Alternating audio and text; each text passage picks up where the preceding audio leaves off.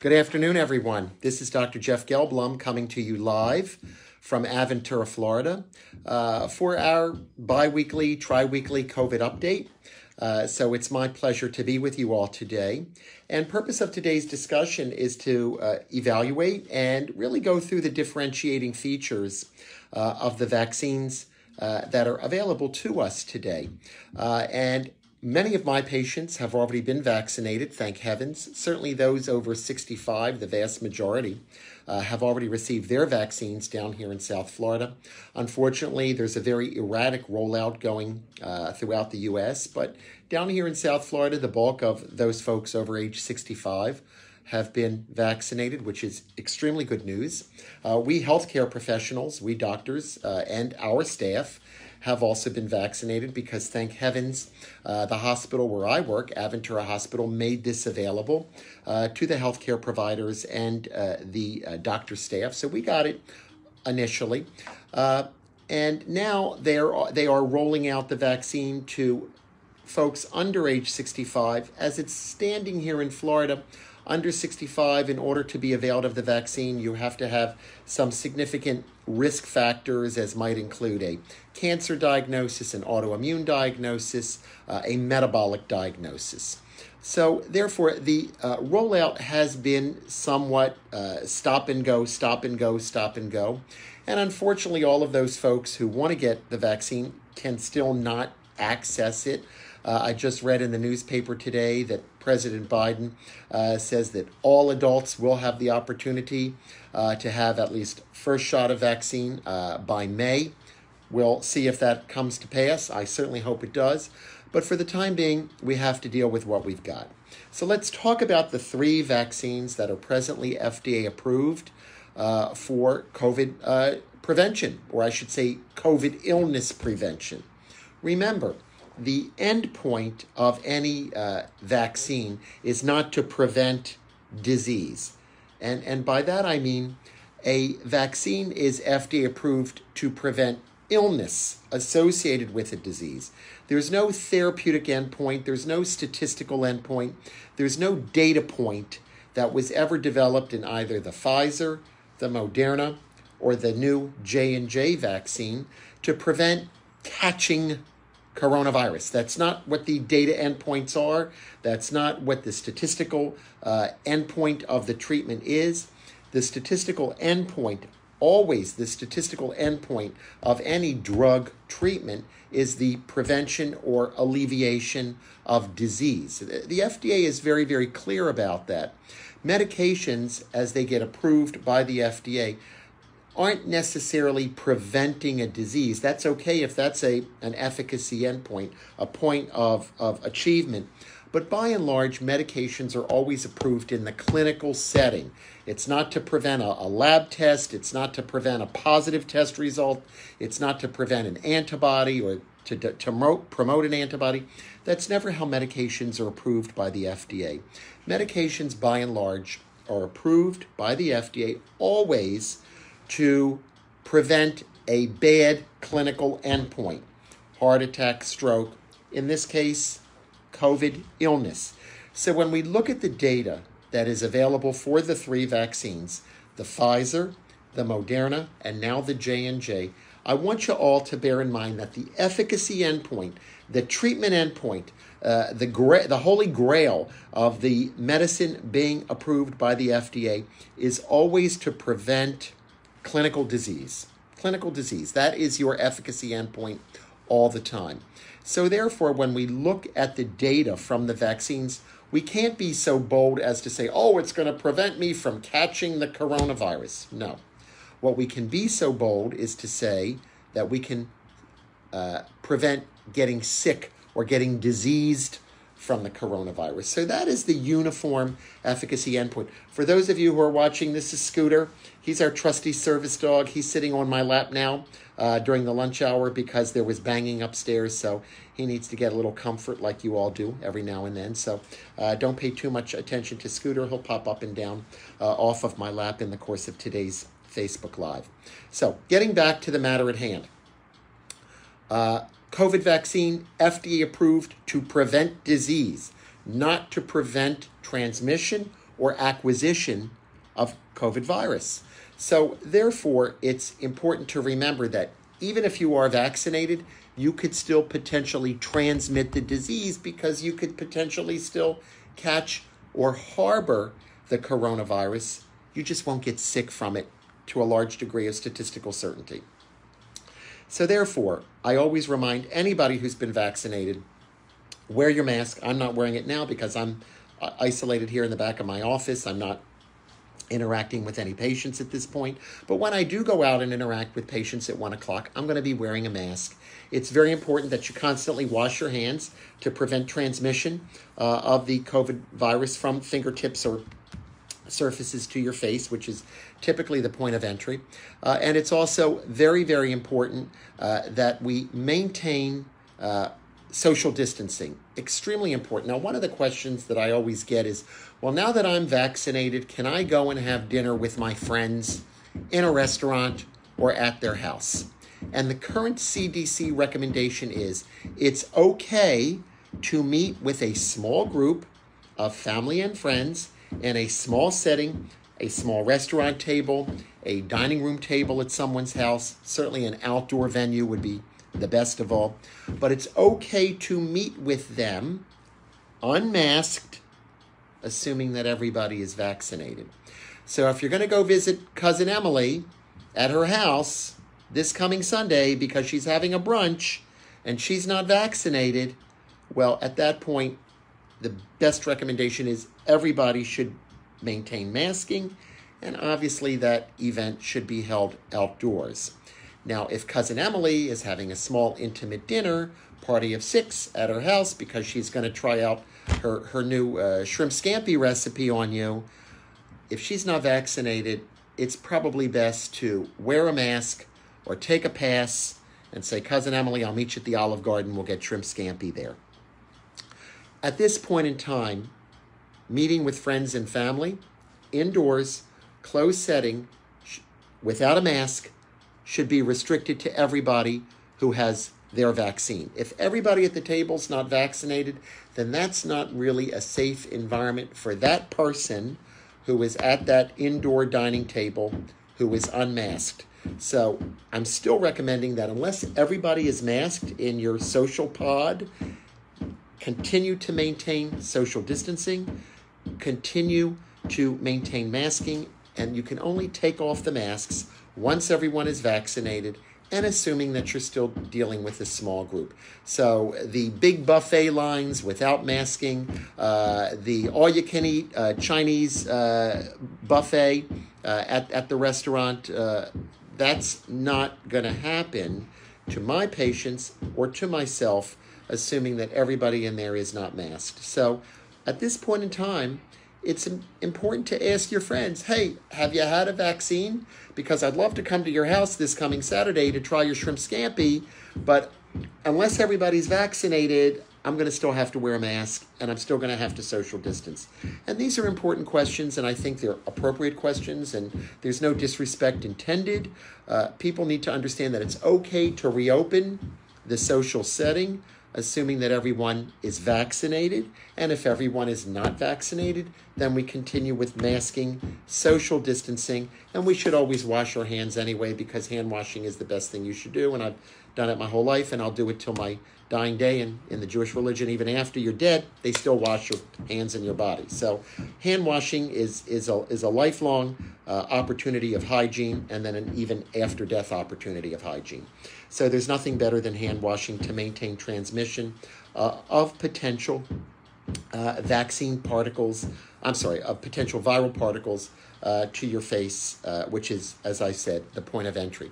Now, one of the issues that so many people ask me is, well, how is it that the vaccine can protect disease, but it's still not protecting your ability to harbor the virus in your nose or mouth, or transmit the COVID virus? And that's a very interesting question.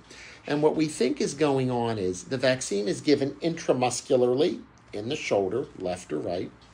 And at that point of intramuscular entry, what is happening is your body is making immune globulins and lymphocytes against the COVID virus.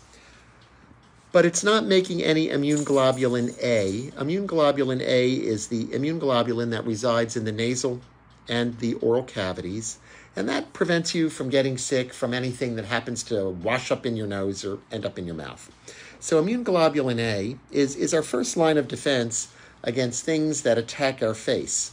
But we think that the vaccine does a very good job of making IgG and IgM, the long-acting and the short-acting immune globulins that are in our bloodstream, but it may not do a very good job of IgA manufacturing. I mean, it's not going to stimulate IgA, and IgA is what resides in our nasal passages and in our mouth to prevent point of entry of the COVID virus. So vaccines may not do a very good job of IgA, which is our first line of nasal, oral, pharyngeal defense, but the vaccines do a really great job of IgG and IgM defense. So that's what's probably that's the theory about having us get ill from the COVID. And again, that is the efficacy endpoint of the vaccines. So the whole idea of taking a vaccine is that you're not going to get sick, hospitalized, or die from COVID. So that's what the vaccines are geared to do. And it does make sense in terms of how they stimulate that you may be able to continue to transmit COVID virus even though you're fully vaccinated. And that's because the IgA may not be up to full force to prevent attack of that virus in the nasal passage or in the oral cavity. And at that point, you cough or sneeze on somebody, boom, you can transmit the virus even though you're not going to get sick because you've been vaccinated. So recapping, vaccine is a great way to prevent illness, but at this point, it's not quite clear how effective it is in preventing transmission, and that is why everybody should be vaccinated. That way you won't get sick.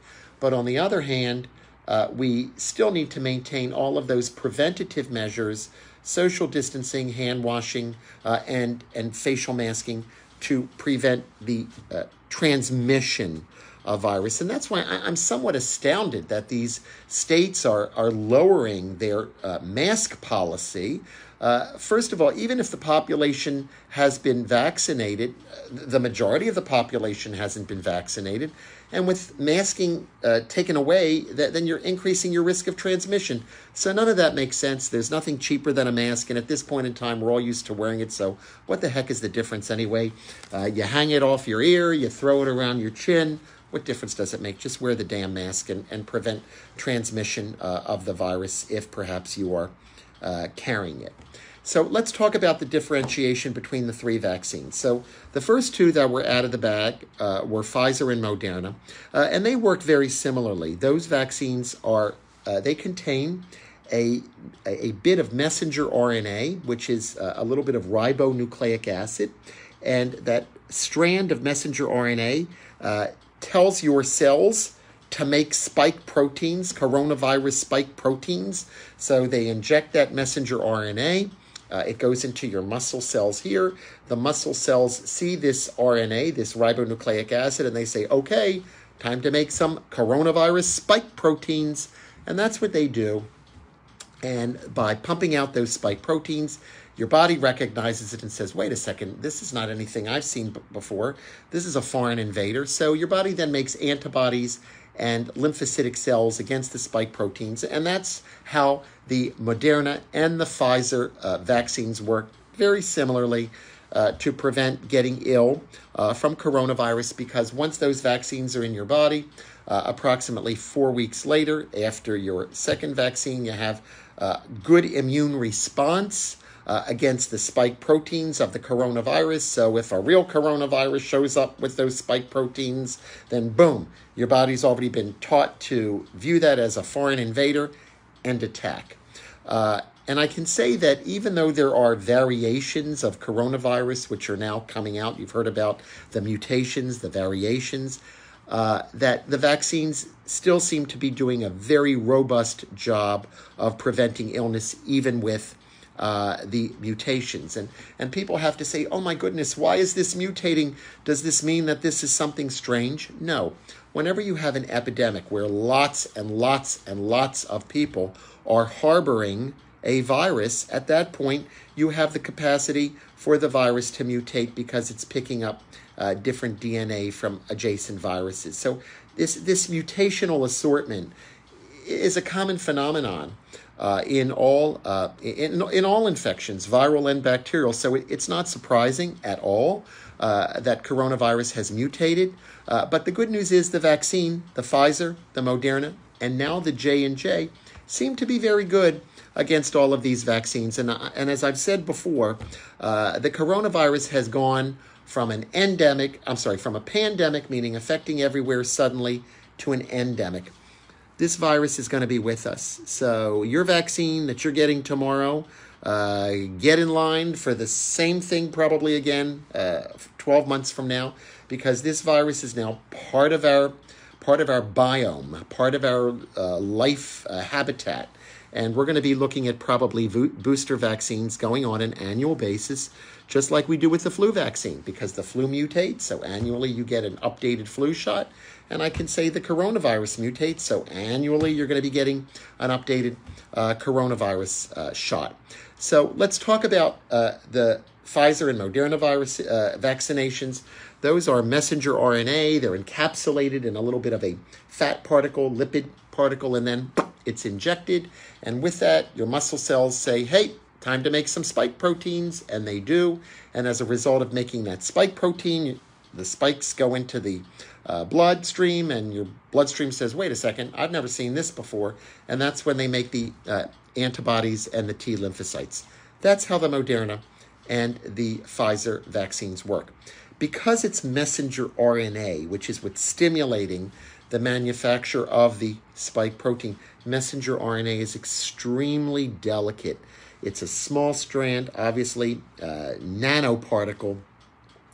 It falls apart very easily. That's why the Pfizer and Moderna viruses have to be shipped and manufactured under extremely cold temperatures, because the components of the Pfizer and the Moderna vaccine, basically messenger RNA, is so fragile that it must be kept at extremely cold temperature. And that has always been the drawback of the Pfizer and the Moderna vaccines, that it has to be shipped super cold, minus 95 degrees Fahrenheit. And then once you thaw it, ready for administration, you better give it. And if you don't give it, it has to be discarded. And that's why I've run into a lot of people under the age of 65 that said, hey, I just managed to show up at this vaccine site. They were getting ready to close at 7 o'clock, so I showed up at 6:45. They had some open vaccines that hadn't been accounted for, hadn't been used. So I said, please inject me. And that's the best thing you can do. The leftovers are oftentimes distributed to folks under age 65. So I always recommend that if you're under 65 and you don't have any risk factors that allow you to be vaccinated early, just show up at the last minute at one of these vaccine centers. Typically they close at 7 p.m. And say, hey, look, if there's any left over, could you give me a jab? And I can tell you, a lot of people that I've talked to have already had this opportunity. So it's a wonderful thing. So that's a phenomenon of the Pfizer Moderna vaccinations, because those vaccines have to be kept under cold, very cold circumstances. And once that vial is opened, that medicine has to be given very quickly. So they can't hold it over another night. So that's why it may be worth your while, if you want the vaccine, just to show up at 6:30, 6:45, and say, here I am. I know I don't have any specific risk factors and I don't have a specific appointment, but if you've got some no-shows for people who were scheduled, hey, I'll be in line at 6:45 to get my vaccine. And I can tell you a lot of people that I know have actually been vaccinated on that basis, folks under age 65. So it's very worthwhile to almost scope out where the vaccination sites are. And if there's one that's not too far from your family, or if you think it's in an area that may be underutilized, then just scope it out and maybe drive over there 6:30, 6:45, and see what happens. And you may have the good opportunity of being vaccinated with the remainder that hasn't been called for. So that's a very, very important logistical type of trick that I've seen occur more and more frequently. So that's the Pfizer and the Moderna vaccine. So that's what was only available up until this past Saturday. So the reason why we're doing our Facebook Live today, Wednesday, March 3, is because this past weekend, the J&J vaccine was FDA approved for emergency use. So what's the difference between the J&J and the Pfizer? Well, the J&J doesn't use that cold chain messenger RNA technology. It does not use that. The cold chain messenger chain technology is really within the Pfizer and the Moderna realm. And that's a very good technology, make no mistake, because anytime you come up with a new vaccine, with a new virus mutation, they can just go in and tweak that messenger RNA to spit out a new vaccine that is responsive to the new mutation. So it's very quick. You can substitute very easily messenger RNA strands, and with that, they can create a new vaccine for a completely new viral mutation. So that's why Pfizer Moderna vaccine technology is going to be with us now and for the foreseeable future. How does that differ from the J&J vaccine? Well, the J&J vaccine is not using messenger RNA. It's actually using viral DNA, COVID viral DNA, inserting that DNA into an adenovirus, which is a common virus that infects all of us. So what they're actually doing with the J&J vaccine is they're taking coronavirus DNA, injecting it, and creating a customized adenovirus, which is, they're all over the place. Adenoviruses aren't toxic to humans because they've been with us for millions of years, and they're basically part of our biome. We've all been exposed to adenoviruses. So what happens is the folks at J&J inject that coronavirus DNA into the adenovirus, giving the adenovirus a component of coronavirus as part of its genetic makeup. The adenovirus is then injected in a single jab, kept at room temperature. So now you're already understanding what are the potential benefits of a J&J vaccine. You can ship it to Mongolia, you can ship it to Africa. Those folks there who may not have access to extreme cold chain storage can use the vaccine because it can be kept and delivered at room temp. And that vaccine now is injected with that virus. Your body looks at that virus and says, okay, that's not normal, because as it starts to destroy the virus, parts of the virus which code for the coronavirus spike protein are all seen as abnormal invaders. So your body is now making antibodies against the adenovirus components, which have been genetically modified to have coronavirus stuff. So that's the technology behind the J&J vaccine. Now, a lot of folks have said, well, I don't want the J&J vaccine. I want the Pfizer vaccine, or I want the Moderna vaccine, because the J&J vaccine is maybe only 75% effective, and the Pfizer vaccine is 95% effective. So I'd rather have the Pfizer vaccine. Well, first of all, my philosophy is the best vaccine for you is the one you can get today. And the reason why the efficacy in terms of disease prevention of the J&J vaccine may not be as high as Pfizer and Moderna products is because Pfizer and Moderna products were tested early on in the time frame of the global pandemic. So we didn't have all these mutations out there when the Pfizer and Moderna trials were underway. So rather than say that the J&J vaccine is less effective or less efficacious, it's very effective in preventing disease, I would rather say it was developed at a later point in time where we have more coronavirus mutations than we did back in April or May when the Pfizer and Moderna trials were underway. So there's more mutations. So the J&J vaccine was tested under a more challenging circumstance. It was tested during a time when we had more mutations. So that's why the comparative efficacy between the J&J and Pfizer and Moderna may not be exactly the same, but you're kind of comparing apples and oranges. You're kind of comparing an apple trial to an orange trial.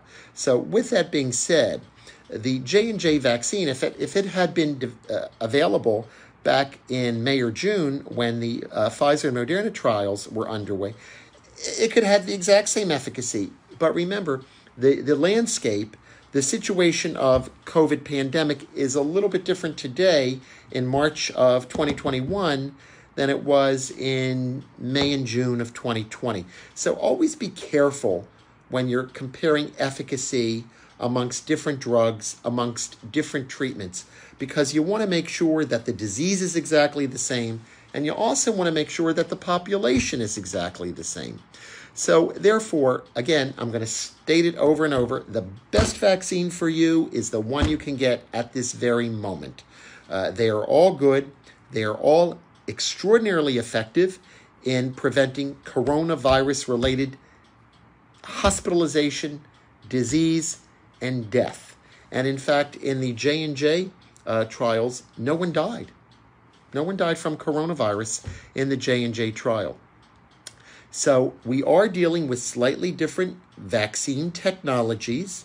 Pfizer and Moderna are using messenger RNA that's injected directly into the muscle cells to make spike proteins that are then triggering the immune system to respond, coronavirus spike proteins. And the J&J virus is actually the J&J vaccine is actually tweaking an adenovirus, a very common virus that's in our environment. It's tweaking that virus so that when that virus goes into our body and is seen by the muscle cells and starts to make other similar types of adenoviruses, and then they get chewed up, the outburst of that chew-up phenomenon is the coronavirus spike protein, which has been incorporated into the adenovirus DNA. And at that point, your body views it as a foreign intruder, so it gives you more of those antibodies against the spike protein.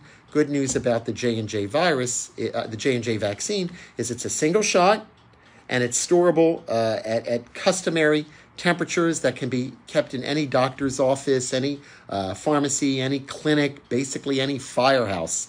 So in terms of rolling out the vaccine, probably the J&J is the easiest one to roll out, not only on a national basis, but maybe on an international basis. Because remember, just because we're all vaccinated here in the U.S., if folks in Uganda and South Africa and Egypt are not vaccinated, well, that mutations are just going to come right back and land on our doorstep once again. So vaccine only works in a setting of global vaccination.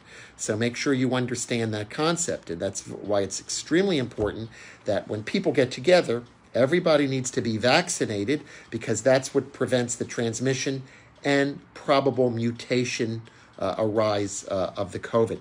Let's talk about the side effects. If you look at the overall side effects between the Moderna and the Pfizer vaccine process, the side effects are very similar. At the time of injection, a little bit of focal irritation, maybe some redness, maybe some soreness. That's good. That means that the vaccine is stimulating your muscle cells to make something inflammatory. Inflammation means immune response, so that's a good sign. Oftentimes, there's even a more robust response on the booster shot of the Pfizer and the Moderna. And again, it's called a booster for a reason, because it once again revs up that immune system. So redness, irritation, soreness, perhaps a little bit of headache, a little bit of fatigue. Again, this is all your body's way of saying, okay, immune system is on attack now, making my antibodies and lymphocytes. So side effect profile from Moderna, Pfizer, very, very similar. Nothing statistically different that's been shown in any of the clinical trials between those two. And the J&J side effect is also, again, local redness, a little bit of soreness, a little bit of malaise, maybe some fatigue on the day or the day following the vaccination. But so far, nothing that would warrant us to be walking around with EpiPens or pre-medicate with steroids or Tylenol. My philosophy is a vaccine needs to be taken by everyone. That we should not overthink the process, because the science is compelling, the science is good, the efficacy data is good. Get the vaccine, take the vaccine, and then if you're having any achiness or soreness, try and tough it out.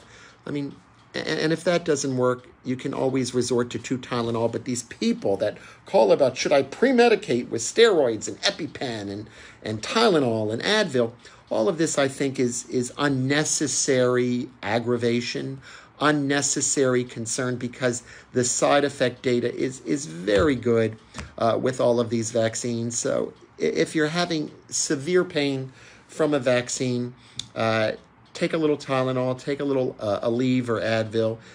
This too will pass, and it's a side effect burden that I think is well worth having in light of the significant benefit that you're going to get from the vaccine in preventing death, hospitalization, and disability from COVID. And I can tell you as a neurologist, each and every day, we basically are running a long-haul COVID clinic in this very office to deal with the persistent neurologic problems associated with COVID. And I am seeing everything from seizures to stroke to nerve pain to vertigo to persistent loss of smell and taste to muscle aches. So I can tell you that in this office, if you don't believe that COVID can have significant problems down the road, then just come into my office and see what we're dealing with every day. So on that note, I am a huge advocate of vaccination, as is pretty much every other doctor right now on planet Earth. One question from Martin about shingles. Shingles vaccination is important because folks who have had coronavirus and who get coronavirus are susceptible to recurrence of shingles if they've had it. So I'm a big advocate of the shingles vaccine as well.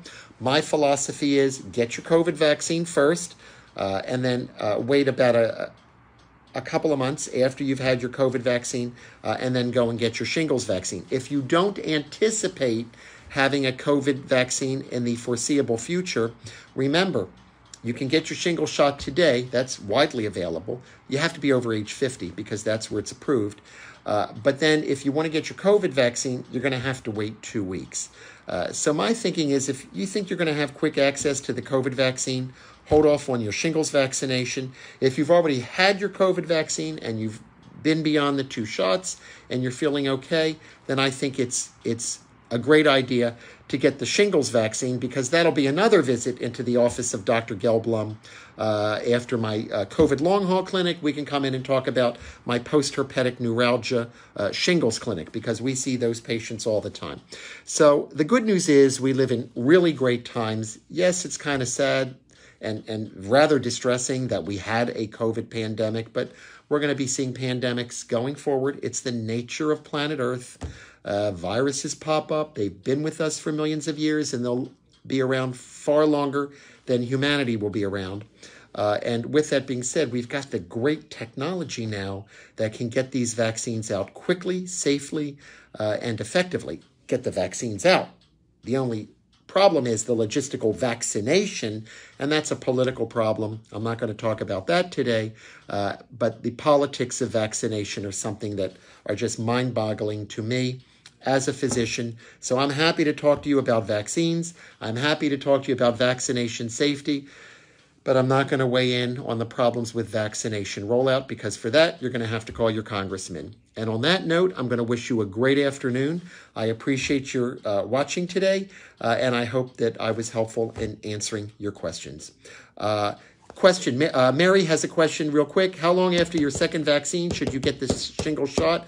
I would recommend, Mary, wait about 4 weeks after your second vaccine. Let the immune system settle down, and then go get your vaccination for shingles, and you will thank me on that as well.